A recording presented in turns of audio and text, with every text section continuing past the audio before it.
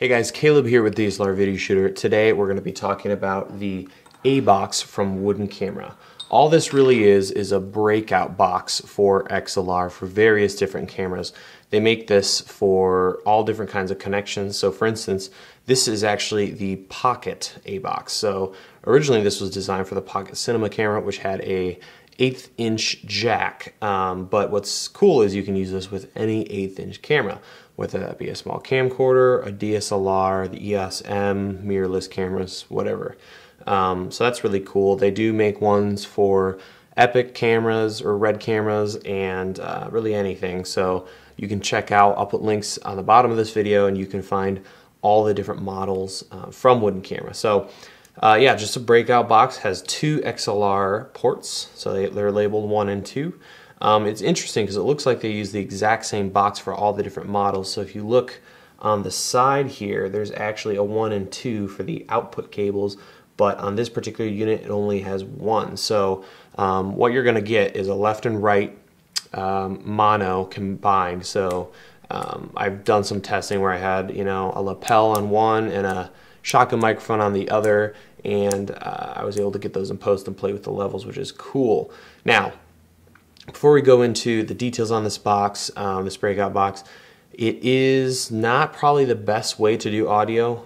It's definitely not the best way to do audio, but for a lot of things, it's really going to work well. First of all, it's universal. It's not just DSLR or Canon DSLR specific. So the Canon DSLRs have pretty terrible preamps and they don't record audio very well. So this isn't going to be the best thing. It's really literally adapting these XLRs down to your 1/8 inch. But that said, for the most part, especially when it comes to these DSLR video shooter podcasts, I just go straight to the camera with my audio. I don't use external recording and do dual system sound. It takes too much time, and at the end of the day we're going to the web. So audio record quality, not mic quality in the environment you record in, but the actual quality of the camera does a pretty good job, and it does good enough. So and you know, it's just good to have because you'll never know where you're going to need an XLR cable. So at its simplest form, it's a way to get 1 to 2 XLRs hooked up to your Canon DSLR. That said, let's move on to the build quality and how you can actually use this. I love how this is built, how compact it is, how elegant it is, and it is incredibly well built. I don't know if I'll put this up on my mic so you can hear this. You don't hear a tinny tink tink or a plasticky feel, so it's incredibly well made. The knobs on it has the ratcheting knob, just a single point.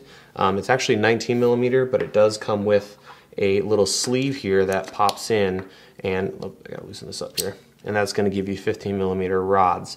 And then you also are given this little sleeve here, and it gives you a small 1/4-20 hole that you can use a screw to attach it to a camera cage or really anything. So I'm going to quickly show you how I've used it set up.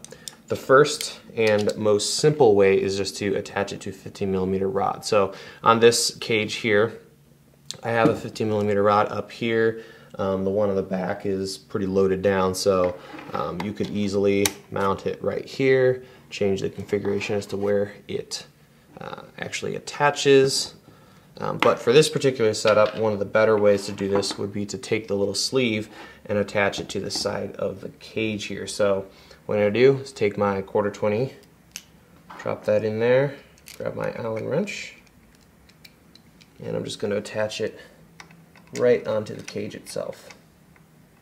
So once you tighten that down, you now have your 19mm rod set up, and then from there I can just slide this guy right onto it and hook it up to the camera. Probably do something, twist it around so we're not making a mess with our cables. Boom, now we have, and what's cool, look how incredibly sturdy this is. You know, I can use it almost as a handle. I can use it as a handle actually. So it's really, really strong. And there we have our XLR cables right on the side of the camera. Another configuration that I've used, and it works really well with this Wooden Camera cage, is to actually mount it to the rod that attaches to the cage. So I'm going to go ahead and do that right now. So first we're going to take this off. So once I have that off, I'm going to set that aside. Then I'm going to loosen up the top and bottom section of the cage here. And that's what's cool about the wooden camera cage, is this vertical mount is actually 15mm rod, which is really cool. So I'm going to loosen up the bottom, loosen up the top. It'll just drop down like so. Made a lot of noise. I'm going to take the little 15mm adapter, slide that into the A box. And then I'm just going to mount it. Let's see, I'm trying to figure out like this. Slide it down, bring the rod back up, slide it into place, level it a little bit, grab my Allen wrench again, and snug that puppy down. Okay, now we have this guy, and we can just, all set up, we just pull it up here. I like to have it nice and flush with the top.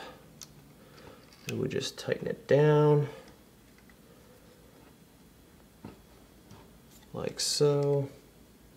And boom, we have really elegant, nice XLRs right on the side of the camera. So the other thing I really like about this unit is how strong it is and how strong the actual and high quality the actual ports on this is. So here I have a cable from my Sennheiser wireless kit, and I can just take this puppy, line up the holes, yeah, pop it in, really strong, there's no wiggle there, and then these tabs are really nice to pull back out. So it's just a super tough thing.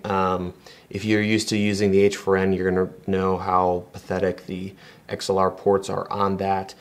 This is nothing like that. This is in a whole nother league. So you get that nice sexy click, easy to pull in and out. So great, great unit.